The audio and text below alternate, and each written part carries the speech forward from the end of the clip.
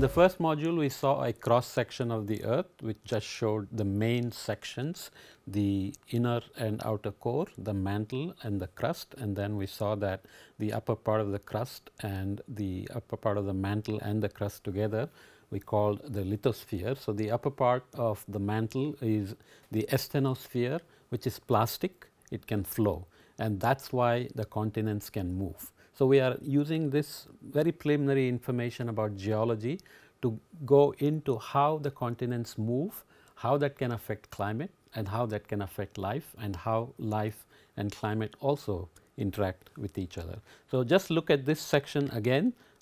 We are basically showing the sphere now and taking a chunk out of it and expanding it out here and looking at a depth of down to 700 kilometers, just a little part of the upper earth, which is showing part of the asthenosphere or the plastic part of the mantle, and the lithosphere on top of it, which is very rigid, and you have the crust on top, again remembering that the oceanic crust is very dense and thin and dark, and the continental crust is lighter and in color and density. Both are igneous rocks, basaltic and granitic, right.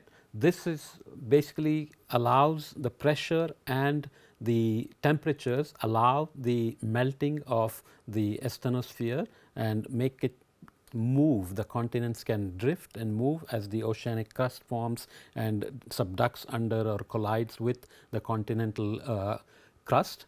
You can have all kinds of earthquakes, plate tectonic movements and so on.